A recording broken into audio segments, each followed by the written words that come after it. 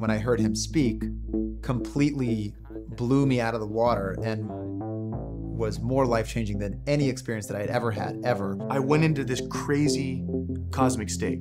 I'd never experienced anything like it since I was 16 years old and I took LSD. Andrew was very charismatic. That really resonated with me, and I moved into a group home with other students. Old people, young people, middle-aged people. There were people from all over the world, it seemed.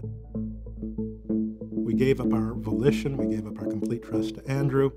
When people tried to leave, we tried to prevent them from doing so. They've done 25 years. They dedicated their lives to it. They've been all celibate, shaved their heads. They've been doing millions of hours of meditation, prostrations, extraordinary acts of spiritual dedication and commitment. These guys are masters, and yet they're being treated like children. Anything that we did was bad, was our own fault. Anything that was good wasn't us doing it. It was Andrew. It was all Andrew.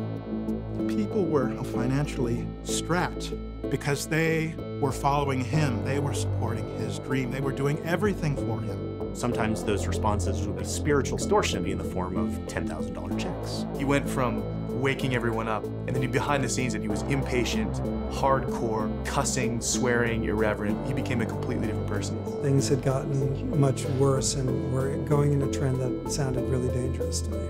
Andrew had a doctor go to him and say, Andrew's going to take you up on this finger amputation.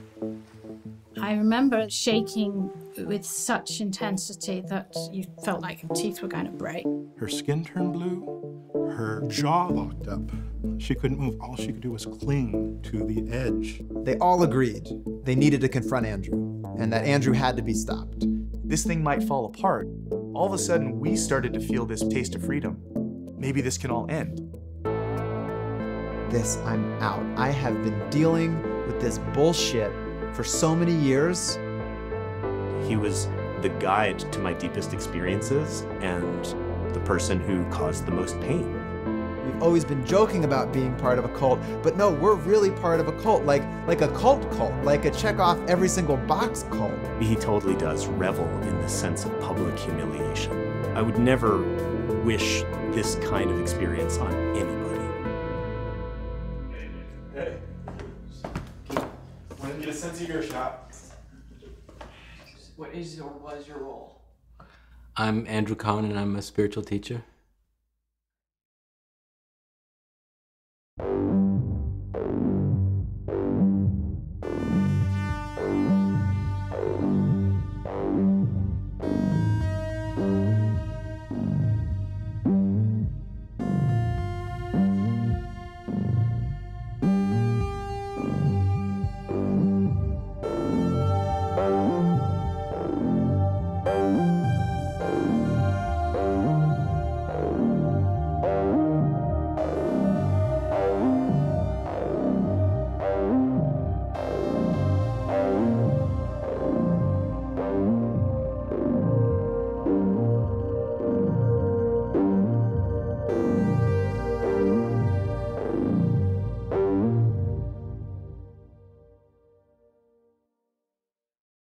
I never had confidence in myself for psychological reasons related to my early childhood, but I never had confidence that I could do anything particular well.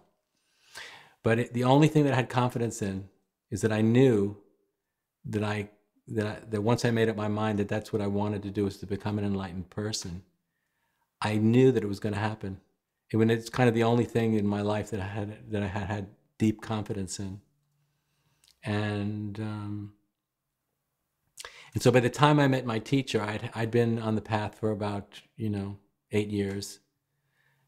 But I was deadly serious. I really meant business, and at that particular point in my life, I'd given up everything. I had nothing to go back to, and I didn't want to have anything to go back to, and I was determined to succeed no matter what.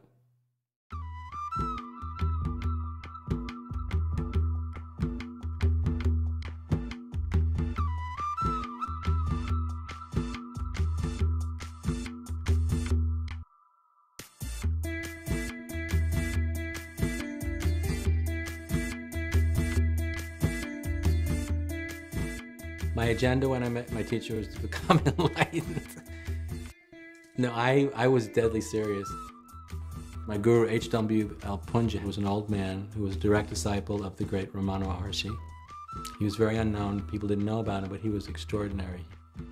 3 weeks after meeting my teacher, I underwent this quite dramatic metaphysical ordeal, this transformational process, and there was a kind of spiritual authority that was just present. He said to me explicitly and directly, I want you to accept responsibility for the work. I've taught you everything I have to teach. You know it all now. And then he was very specific about what he said next, which is important considering how the whole story is unfolded. He said, I don't want you to rely on me for anything. I want you to stand on your own 2 feet. When Andrew met his teacher, Punja, Punja told him he was a completely enlightened being. He would create a big revolution. And Andrew believed that. And I think Andrew concluded at that point that the thing to do was not to question. He couldn't say that, he was the perfectly enlightened being, because that breaks the rules, but he could never doubt it either. And he always had to act as though that were true. Never doubt. I know that gave him power. I mean, think about how much power that would give you if you just stop doubting yourself, right? Look at Donald Trump, Don't doubt yourself. That's a powerful thing to do. And there's a lot of virtue to that, because a lot of the doubts that you have are unfounded. So if you don't doubt yourself, you're going to create a momentum. But there's also a lot of danger in that. My teacher was one of the most enlightened people on the planet, is my conviction. His position was the very much traditional position of Advaita Vedanta, which is that the world is unreal, the world is a dream, the world is an illusion. The only thing that's real is consciousness, that which has no beginning and that which has no end and that which has never been born and that which is never going to die is the only thing that's real. There's nothing I could see that I'd done in this life to earn the wisdom that I suddenly had access to, or to earn the knowledge that suddenly was just flowing through me. It was all a miracle. So it was like the Buddha had come to town. Remember the Buddha, like when Jesus walked through towns and these fishermen would leave their families, and that was it. And when the Buddha walked through town, the men would leave their wives and children and to live the homeless life. That was the force and the energy that was coming through me, and that's how people were responding. And I was like, this is unbelievable. It was the ultimate thrill. But people were following me around. I wasn't telling people to follow me, and it wasn't really what I wanted. But people would follow me from place to place, from city to city. They just kept showing up. We were all thinking, this is what happened around the Buddha, this is what happened around Jesus. That's literally what it felt like. And I still think that that's what it feels like.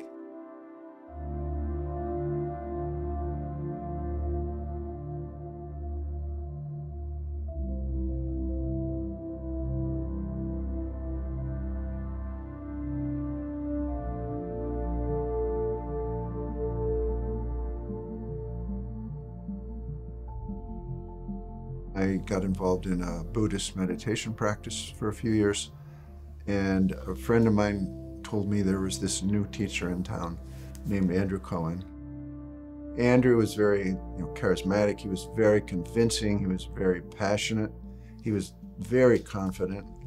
And then what he was speaking about was, realize your own absolute free condition that's here and now. It's your nature. Your nature is freedom. And that really resonated with me, and I believed that it was the sure sign that I was going to become a enlightened, amazing person.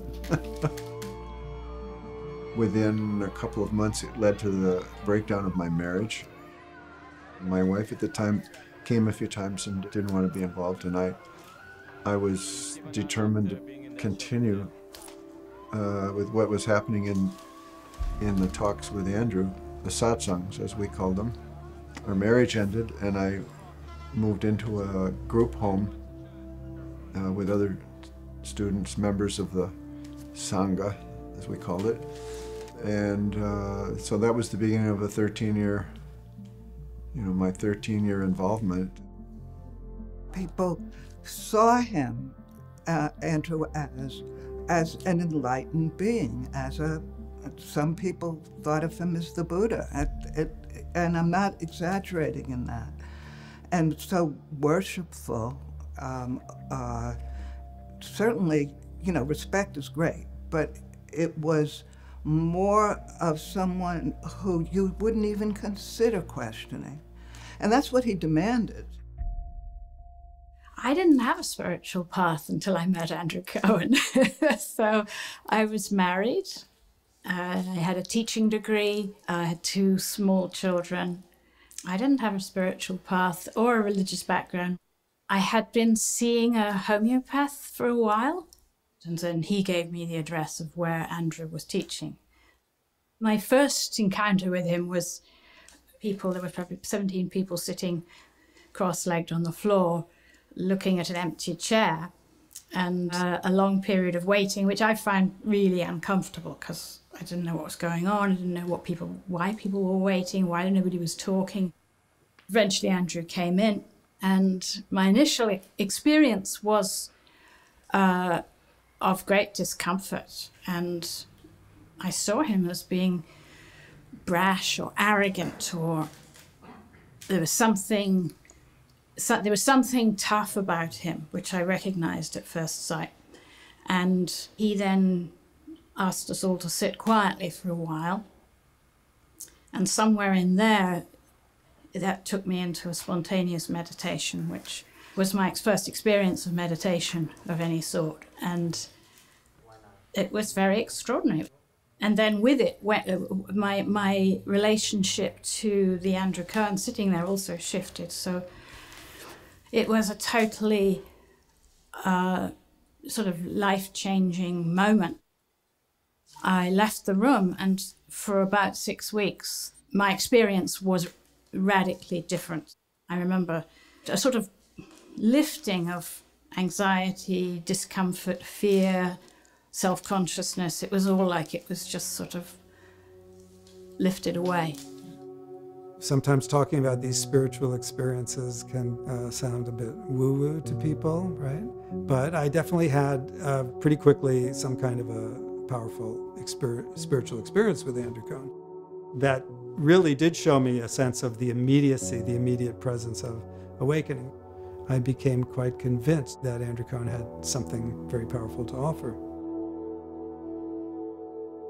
I was still a bit intoxicated. It was a new life. I had had this big spiritual opening, so I was happy and a little high, perhaps.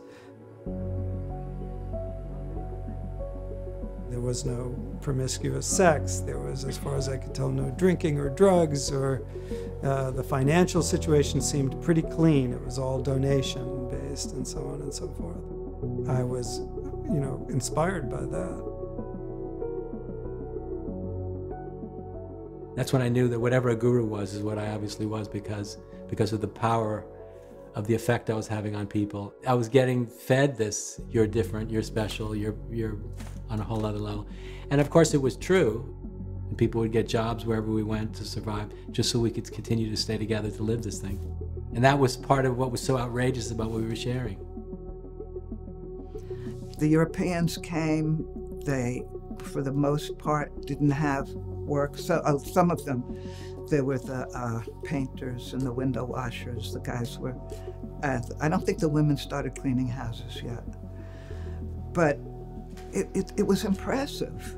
It was seriously impressive. Here, this woman came with 4 kids, little. Everything revolved around him. At first, I thought it made sense to me in a certain way. I was his first personal assistant, so I spent a lot of time with him. He saw himself as God. I think that really is the lens that you have to see it through. How can somebody start to eat before God comes? You can't. In his eyes, it's true of absolutely everything. I think it's hard for people who never knew Andrew personally, who didn't spend time with him. You don't know if you just see him in the teachings and sometimes in a meeting, or you don't know the degree of self-centeredness. From the very beginning, when I became a guru, everything I needed was looked after and taken care of. I really didn't have to. I almost didn't have to do anything for myself. I was looked after, and all my needs were taken care of. my wife looking after my clothes and taking care of organizing our trips and organizing our flight tickets to all my meals being prepared. And people were honored to be able to cook for me because they were cooking for the most important person in their life. So it gave them great joy and great satisfaction and gave them a lot of pleasure to serve me. All of my needs were provided. Everybody loved me. Everybody was falling in love with me. People adored me. And I was being given an opportunity every night to share the ultimate secret of existence with earnest seekers. And through that sharing, we all went to heaven over and over and over again. And the joy and the ecstasy, I felt like I was the luckiest person in the world. I wasn't oblivious to it. And I thought and we were all so lucky because look at what we were all experiencing. But I think it's dangerous, you know, for all this for a young mind to be able to resist. It's okay for that all to be true, but buying into it or believing it or identifying with that can become a real problem.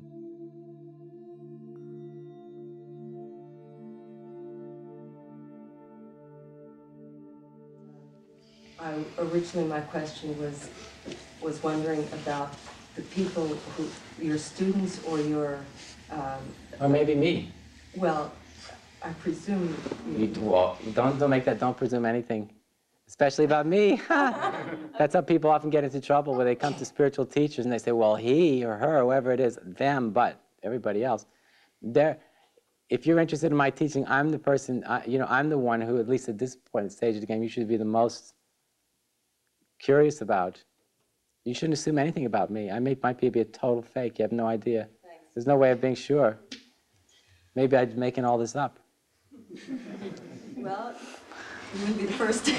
That's right.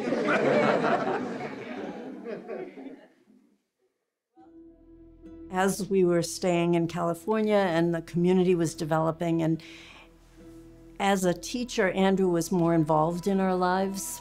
He really wanted us to change. He really wanted us to be free and to find out where that freedom would take us for much bigger purposes than what we could even imagine at the time.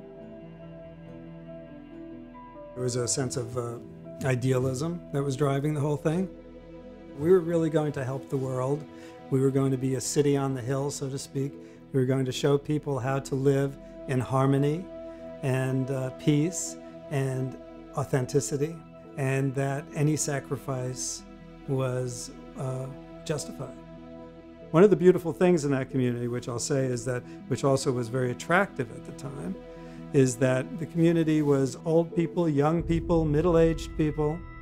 There were people from all over the world, it seemed. I mean, not, it was mainly white people, but they were, there were Europeans, Dutch, there were English, Italians, Germans, many Europeans, some Australians, people from New Zealand, people from all over the world. I had never known people from all over the world. It soon became the case that most of my friends were not from the United States. And I think part of what drew me was that it seemed that we had access to a kind of spiritual realization that was universal, that cut across cultural boundaries, boundaries of age, language, background, that somehow we were possibly discovering the essence of mystical experience, the essence of non-dual or mystical spirituality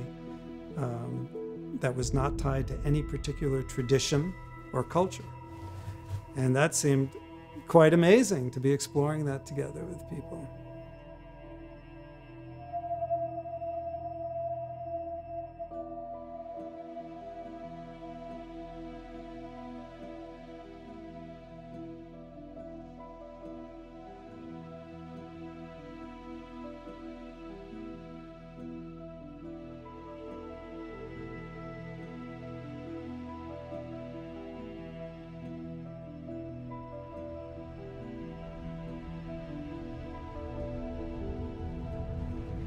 I started going on some of the retreats.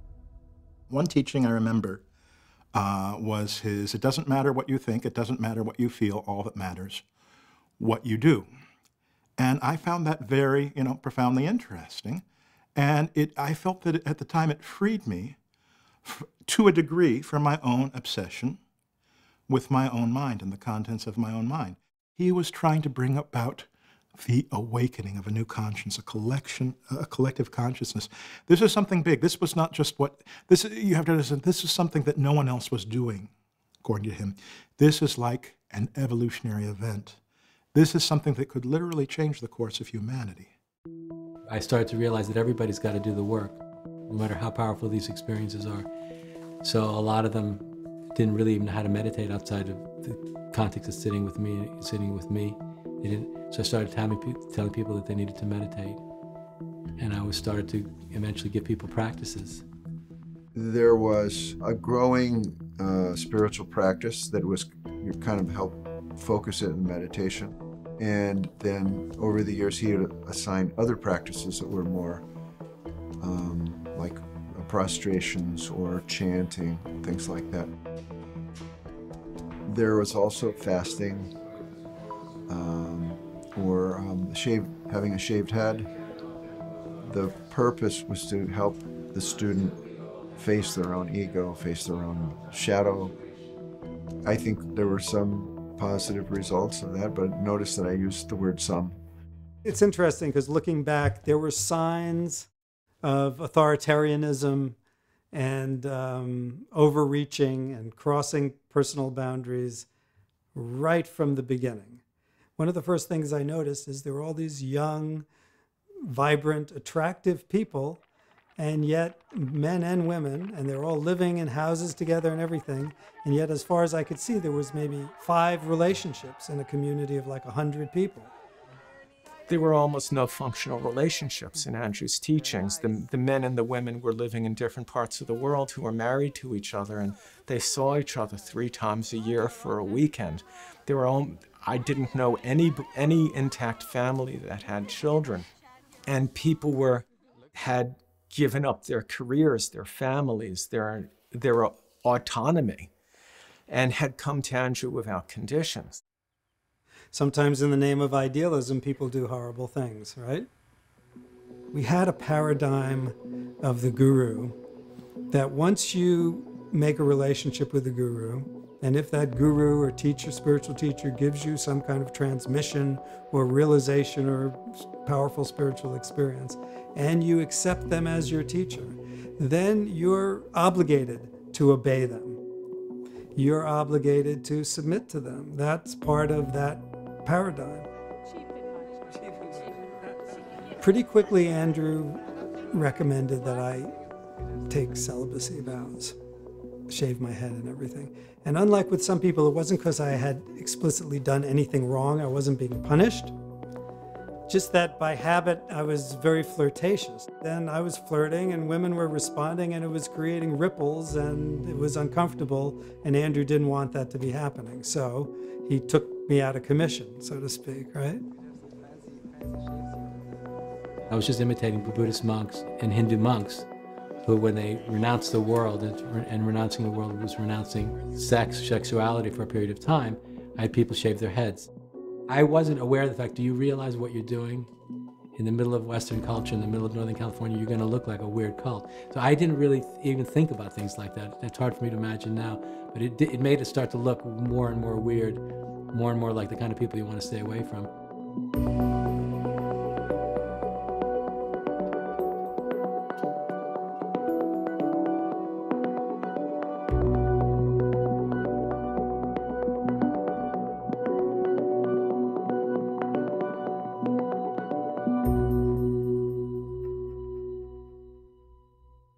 People would make the comment that everybody seems so happy here, or everybody seems so friendly. And I think a lot of it was the party line. It's a hard thing to understand because we loved our community. I mean, we were really good. We were good together. We were friends. We were just loving friends. And people from that era of my life are still my friends. But I would have to say there was a growing fanaticism and a growing lockstep, closed-minded insistence on You know, this is the way you have to do it, and this is how we live. Alienation from family and friends, and even one's career, and so it became increasingly a cult, increasingly isolated. A very troubling time for many of us, I would say. He was shaking everything up in people. And some of that was good and profound, and a lot of it was not. That's what led to my saying to my husband, you know, you're on your own, this relationship is not good enough. I'd seen a potential for something greater and turned him away.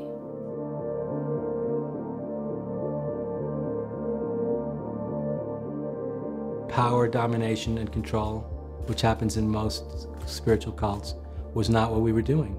I was convinced it had nothing to do with this. It was all had to do with grown individuals making free choices and living according to shared agreements that made perfect sense, that were very rational, and that were spiritually inspired.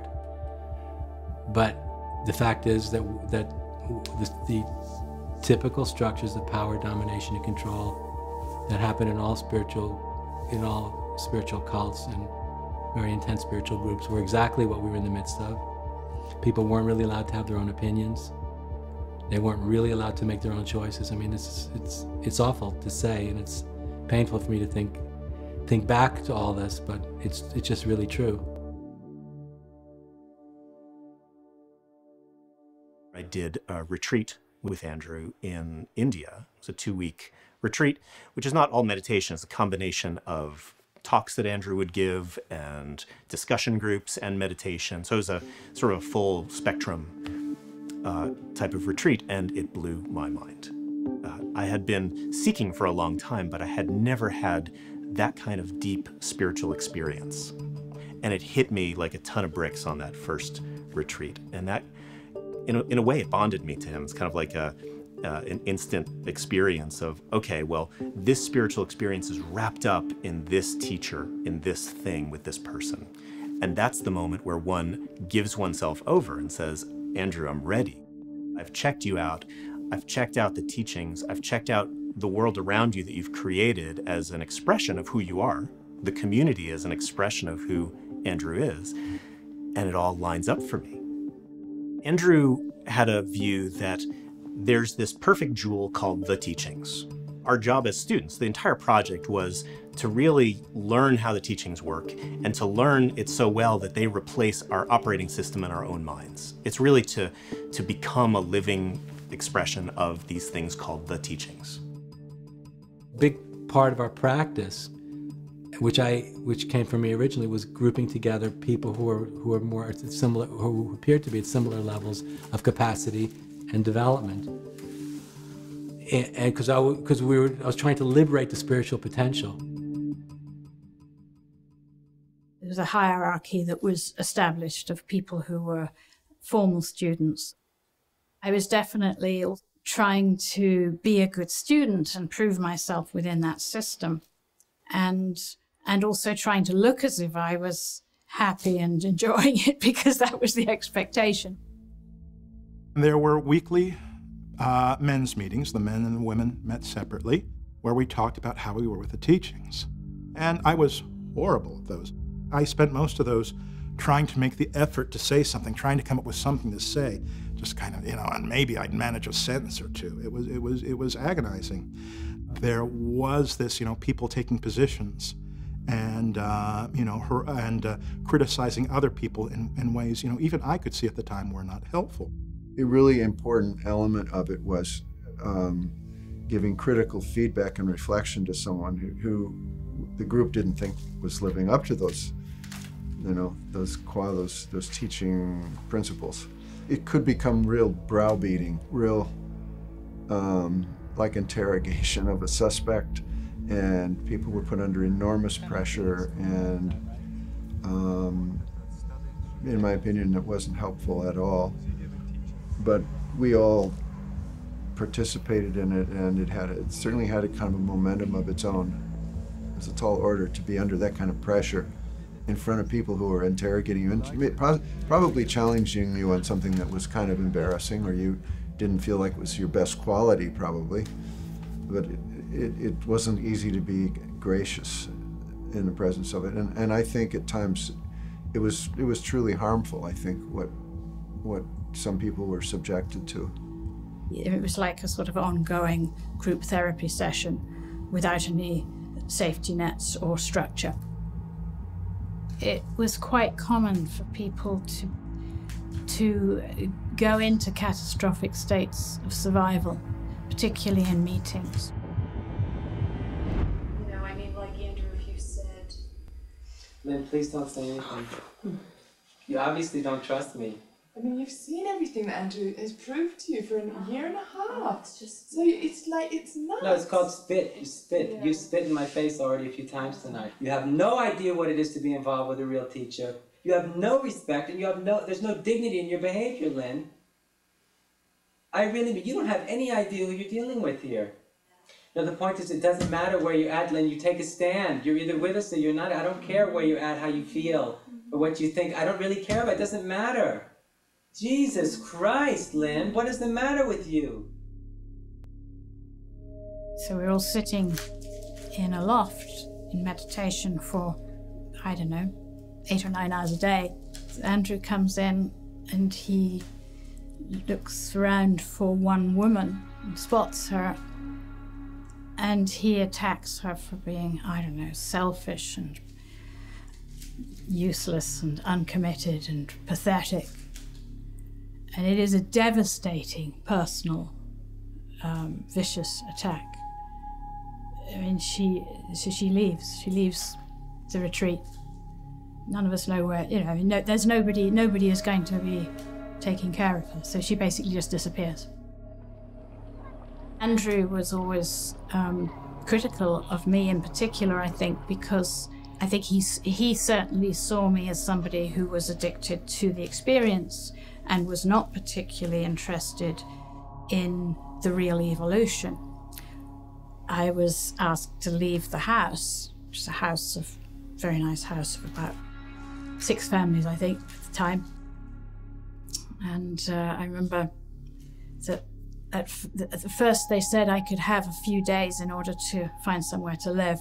And then the leader of the house noticed that I was looking relieved, and he was so outraged that I would be relieved to be leaving instead of mortified that I had to leave immediately, but I didn't have anywhere to live.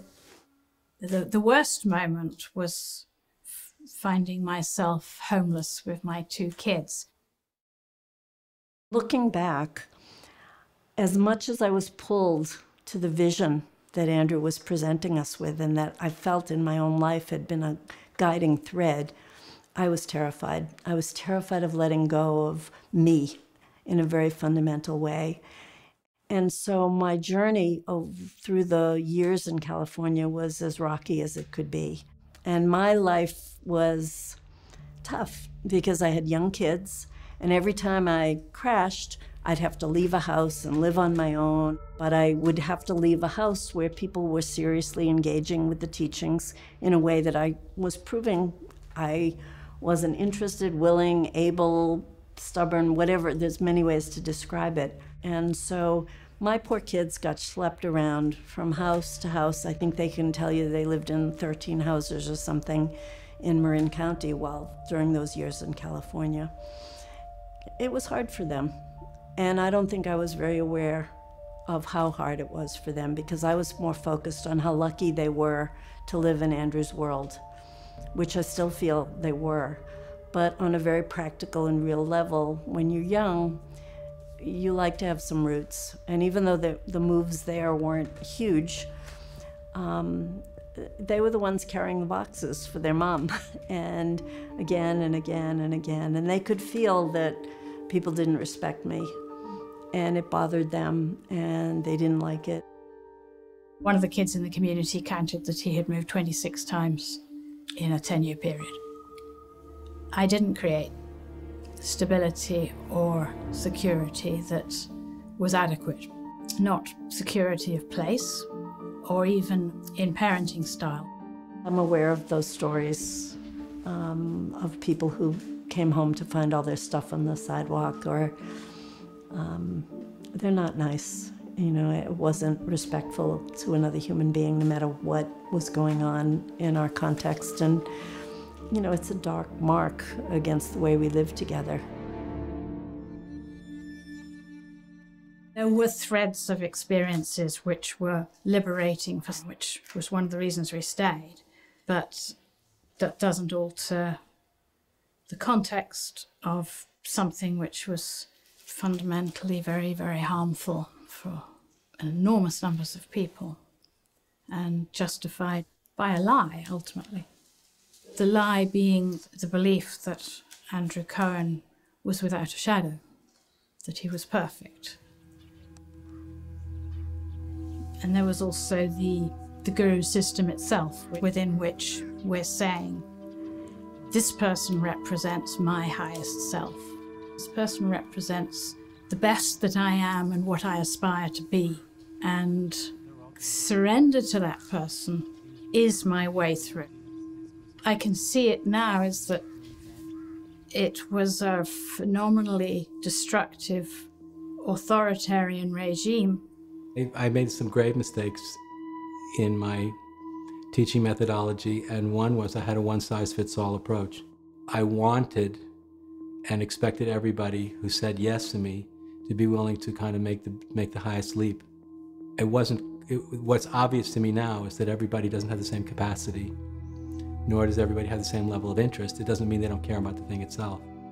And so this put way too much pressure on some people who weren't ready or prepared to meet it. And I think some people suffered terribly as a result, which I feel very badly about, because then that was really my fault. I should have handled that situation very differently, because really they came to me for guidance. In the way I was seeing it then, everything was too black and white. It was one size fits all, and what we were doing was very challenging from the very beginning. It ended up leaving too many people in an impossible predicament, and I feel very bad about that. What was happening then is, and this happens in a lot of spiritual groups and cults, people who are utterly committed to the group process and to the group work find their intimate personal choices become part of public scrutiny. And from where the position I stand in now, way too much part of public scrutiny. But that was what we'd all surrendered to. That's what we'd given up to. I mean, in retrospect, I understand that I was invested in seeing myself as without flaw, as being the perfect guru, as being stainless and sinless and shadowless. It was a part of what I actually used to teach. You know, being able to cast no reflection. I had very eloquent and poetic ways of speaking about a level of transparency that I thought I had realized and I thought that I was teaching from.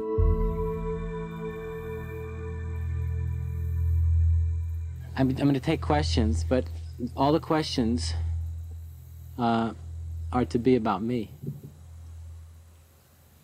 Yes, okay. I think your position in the spiritual world is, you know, in many ways unique. You know, both in terms of your uncompromisingness, and also I think your ambition. You know, what you want to accomplish, and you know the magnitude of what you hope to accomplish. Right. And you know, I think that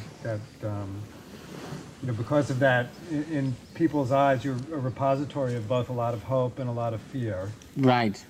And, that's right. But I'm wondering what your own experience of that is. My own personal experience. Your own personal experience of that is, and also if you ever like wonder why this mantle or burden, you know, has been placed on your shoulders in a certain way. I never wonder why me. I never wonder why me. First of all, I'm doubtless. I'm doubtless about what I'm doing, and I'm doubtless about the truth of it. So, and because of that, there's something in me that's unwavering, no matter how I feel. Okay, so that's the bottom line, and that doesn't change. Andrew had very quickly decided he'd made a horrible mistake moving to Marin. And Marin was spiritually dead. It's not where it was happening from. We had to go back to the East Coast. That's where it could really happen. And so he was working very hard to find a center where we could all live together, where we wouldn't be fragmented in all these separate houses like we were here, which really wasn't very natural, but we could kind of live together as monks in, you know, a single building or a single property or something like that. It started with Andrew's enthusiasm that having an ashram where it would be our own home would lead to all of the great developments that we haven't been able to do so far. And he really wanted this to happen. He really, really wanted this to happen. People were very excited about it. There were other centers by that time in the world. There was a center in London, a center in Amsterdam, and other centers, but we didn't have our own in the very place where I lived, and it felt like we needed a mother center. We needed our own home, really. And because I was very much rejecting the spiritual, what I felt was a very superficial spiritual marketplace, superficial, crass marketplace in California, I wanted to go back to the East Coast where I felt people were more real and more authentic. And so we began to look for a place on the East Coast, and eventually we found a property in Western Massachusetts.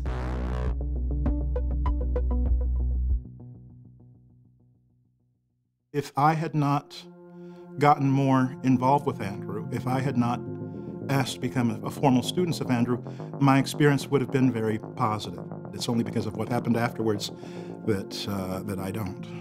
We purchased the Fox Hollow property for $2.8 million. Fox Hollow was such an intense atmosphere. It was like being in a spiritual tornado because the pressure was so high. Andrew told a woman to come and slap me in the face. We did prostrations in the lake, plunging beneath the surface of the water, chanting, face everything and avoid nothing. She was afraid for her life. But she also told me that she believed that if she died, that could only be just because of her betrayal of Andrew. He made the sauna into this place of horror. He called that the Holocaust. They even would make these huge photos of my eyes, put them up on the ceiling. And then each day people would go down to see what was the latest addition to this Holocaust Hell Museum. It felt like Nazi Germany. I'm not kidding. I actually understand what happened in Nazi Germany because there was a collective collusion in denial. And you're taking way too much shit. The Kool-Aid isn't tasting as good as it used to. This was actually orchestrated by one man in a form that looks exactly like a cult. It was a very lonely, lonely place. And it meant that you couldn't trust anyone. You couldn't trust anyone. You couldn't even trust your spouse because nothing could be just held between people. There were no secrets. And it backfired.